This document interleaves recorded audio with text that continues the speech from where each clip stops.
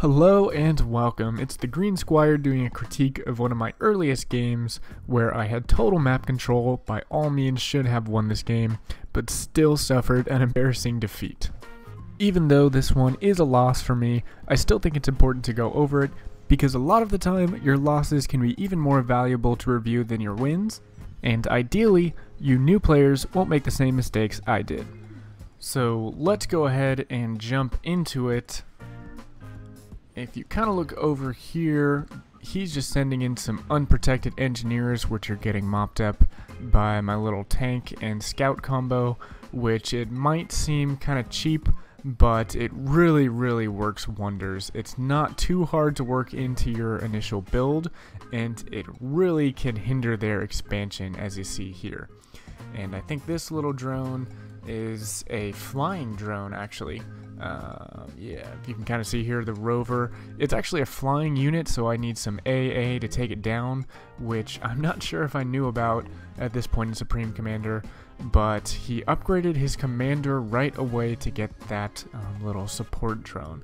So very interesting play.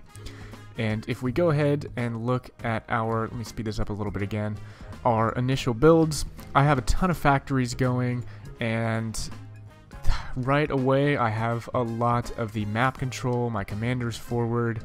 I have this up here, basically I blocked his thing down here, and what is he working on? He only has one single factory. He teched up his mass extractor, which is something I actually would recommend against doing. He's already teched up 3 of these mass extractors. It's generally a better idea to go and get free mass extractors, and only when you can't get any more should you think about upgrading, because the mass he put into these, he didn't put into tanks, and he literally just ceded control of the entire map. This is basically the entire map, and somehow he got this with his flying drone. And right here, this really should be game right here. It should be a really quick match, 8 minutes. His commander comes out, my commander's here. If I had a little bit more units, maybe I could have been able to stop him right there. But he has, it looks like, a couple point defense cannons, and I couldn't quite seal the deal right there. So I'm bringing in some reinforcements. Let me go ahead and speed this back up. Look at this. This really should be game right here, but again, he has just so many point defense things. Let's see how many he has right now. He has 8 points defense cannons. So generally, again, I would suggest putting your mass into factories, because point defense cannons don't move. Like, they did their job here, they warded off this attack right here, and now he has a bunch of mass on his front door that he can reclaim. But these point defense cannons can't do anything else, and I still have control of the entire map. And this is actually a really good opportunity to look at how good ecoing can be, because I have the entire map, and there's a lot of stuff happening. I think I'm reclaiming right now, but look at, I'm getting 16 mass. I don't think I'm power stalling. Am I power stalling? Yes, I am power stalling actually. But he's honestly not too far behind me in mass. And that's just because he's teched up these things. So I was really slow to tech up. I don't even think I've thought about trying to tech up yet. I am upgrading my factory, I guess, but I should definitely be upgrading some of these guys. And you can see he's actually building Tech 2 point defense now. He must have teched up his commander, and he really doesn't have much choice but to do this at the moment. And it looks like we're kind of trying to skirt around these point defenses down here, but that's not going to work because there's a point defense right here. So at this point, I was kind of stuck. I had no idea what to do. I had total map control, but I was new enough that I didn't know how to seal the deal in this case. It can be frustrating. So let me just speed this up a little bit, and we can kind of see what goes down. So he's coming out here.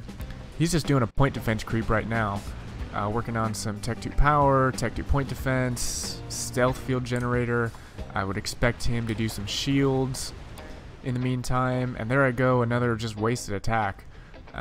Looks like I'm coming over here with some mobile missile launchers, but I am on Tech 2 myself as well. But yeah, at this point, I am just at a loss of ideas right here. So, and this is where it all starts to go wrong. I build an artillery installation to try to get him from long range, and I guess it might, I mean, he doesn't have any shields, but artillery is incredibly expensive for what it is. If I go over here and I try to find artillery, where is it? This guy costs 2,000 mass to build one single artillery. And again, point defense can be good and stationary defense has its purpose, but 2,000 mass for something that doesn't move. And if we can see here, middle of the map, it can reach his base. Tech 2, it's a little bit too short to do base-to-base combat for either of us, so I put it up front. But if we look at how much it costs to tech up, 4,000 mass. So almost for the price of essentially 2 artilleries, I could have teched up to Tech 3, and honestly, that could have won me the game in so many different ways. These Tech 2 point defense are good against all the Tech 1 spam I was putting and the Tech 2 units I was kind of sending, but Tech 3 units, enough of them would easily, maybe not easily, but they definitely would have run over these defenses. And not only that, but Tech 3 also gives you the ability to build experimentals, and all of this stuff wouldn't even take an experimental down to half health. So all this Tech 1 point defense, that means nothing to an experimental. Tech 2 point defense, it would just get stomped on right away. So this was a terrible investment of resources right here. But realistically, I didn't really know much better, so let's just see how this fares out. Looks like I built some bombers. For some reason, I built Tech 1 bombers. I kind of had the right idea, but I mean, some Tech 2 gunships would have done much better, or even teching up. Where's my air factory? Right here. Yeah, it's just a Tech 1 air factory, and again, I have time. I am in no rush, because if we look at his stuff, he has one single factory, 2 factories, 1 land factory, 1 air factory. None of it is teched up at all. The only thing that's teched up is his armored command unit, and he's only on, I believe, only on Tech 2. I don't see any Tech 3 stuff. Oh, he does. He has teched up his mass extractor, and he's actually making double the mass I am. Or he must have been reclaiming. He's still almost comparable to the same mass as me. I'm guessing he scooped up all this stuff that I was kind of sending against him, but I have total map control. He's making almost as much mass as me. I definitely need to step up my eco game. All this stuff could easily be doing more for me. And he's actually set up counter artillery batteries of his own, and this is crazy.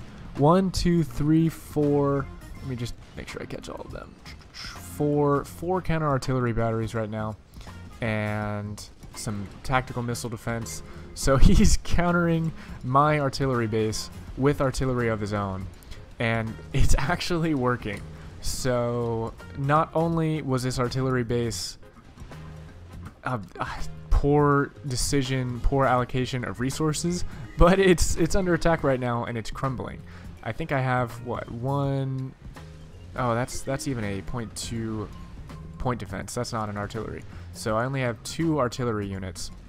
I don't even see the second one, but 1, where is it? I must just be missing it. I mean, it must be dying. Is it? Oh, it's right here. It's not even built yet. So bringing another one up to construction, and this really is just kind of pitiful at the moment, because not only do I have full map control, not only did I start building this artillery, but he beat me to the punch. And look at how well defended this is. And this is really the point when you need to ask yourself some macro level questions. And a Reddit user by the name of Darabus was kind enough to watch my replay and offer me some questions to think about.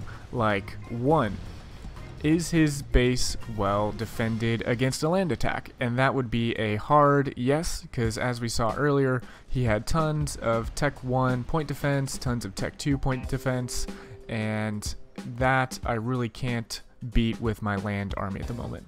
Another kind of question, is he fortified enough to defend against long-range bombardment, like these tactical missile, or mobile missile launchers and artillery installation? And in this case, yes, he is very well defended against that sort of thing. He has shields going, he has all these buzzkills everywhere, so I really should have taken into account all this stuff and tried to switch up my strategy. Another question, is he defended against something like a nuke? And that would be no, he's not. He doesn't have any teched up factories. His commander is teched up, but again, he's still building more Tech 2 point defense, so he probably doesn't have a Tech 3 or Tech 2 artillery, sorry. So he probably doesn't have a Tech 3 commander, and I could easily just build a nuke, and just for fun, I guess I don't have any Tech 3 engineers, but a nuke launcher costs around 15,000 mass, and just for comparison, all of these Tech 2 artilleries, he built 6 of them. So at 2,000 mass apiece, that's 12,000 mass he put into these artillery bases. And to be honest, they're working. They are destroying my fire base up here.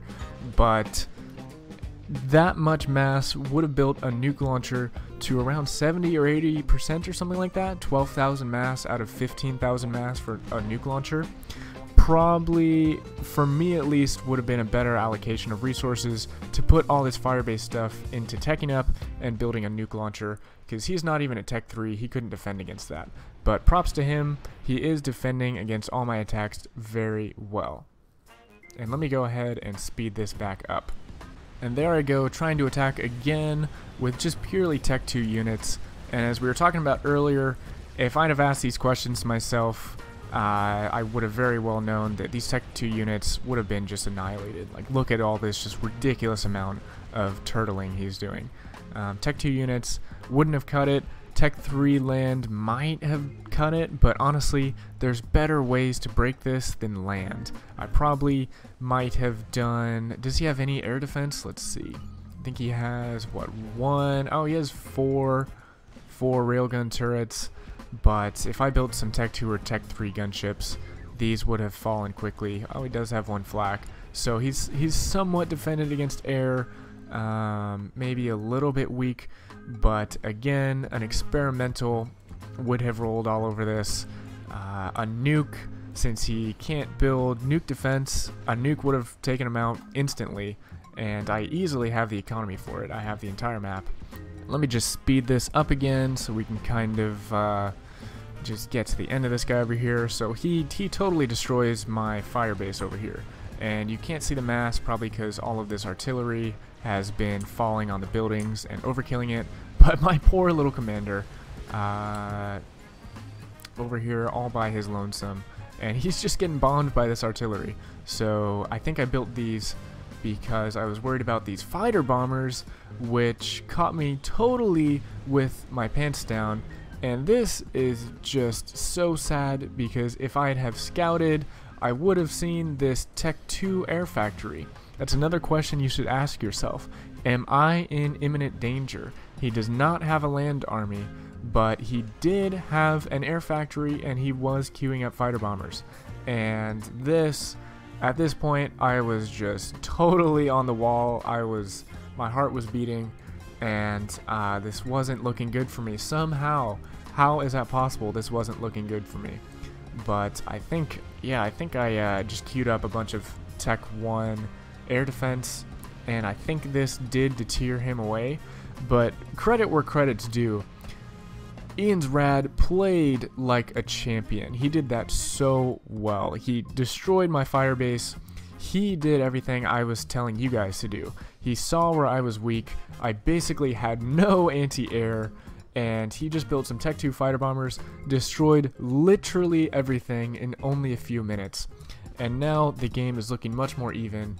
His eco is amazing compared to mine, and that's probably just because I'm power stalling right there, which I need to address.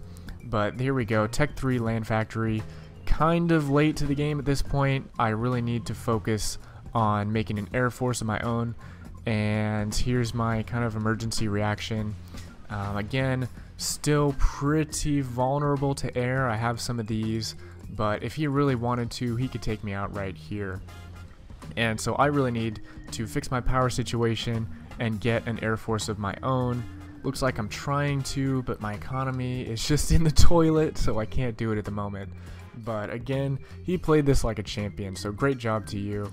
Let me just fast forward this. I'm not tapping out yet. I'm kind of on the ropes, but I mean, that many fighter bombers, and I'm just not reacting quick enough. I am building up some power, so I guess he's giving me the time to tech up, which he really shouldn't be doing. He should just come in and just kill me while he can. And it looks like he's doing that.